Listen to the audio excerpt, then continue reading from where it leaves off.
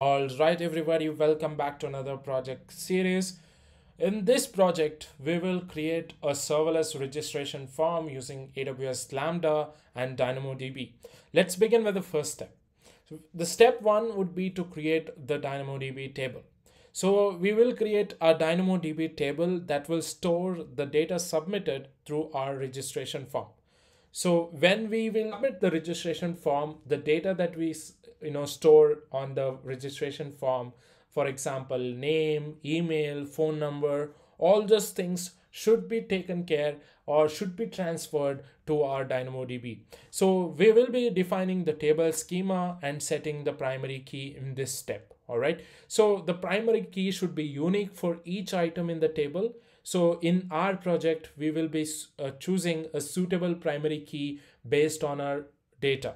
In this project, we will use email as a primary key since it is unique for each user.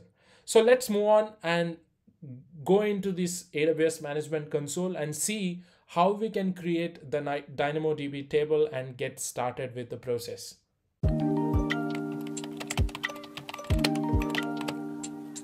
Right, everybody, I'm in my AWS Management Console. This is how the console looks like. Here I have already opened DynamoDB. I will be opening it again in the new tab. So here, this is the DynamoDB console and you need to create a new table. To do so, you need to click on this create table button here. I'll just click on that and you need to provide a table name here. Basically, you need to fill in some details to create the DynamoDB table, which we will do in this step. So first one is to provide a table name. So provide a meaningful name to the DynamoDB table.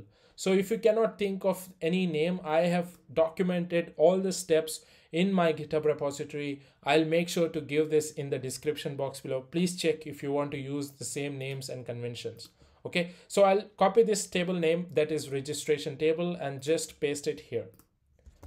Partition key, basically partition key is part of the table's primary key. It is a hash value that is used to retrieve items from your table and allocate data across hosts for scalability and availability.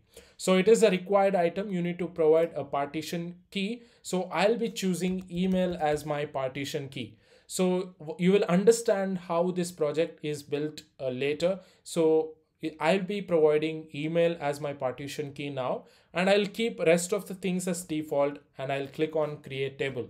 So that's it. You are good to create. You are done your part. You have created the registration table, that is a DynamoDB.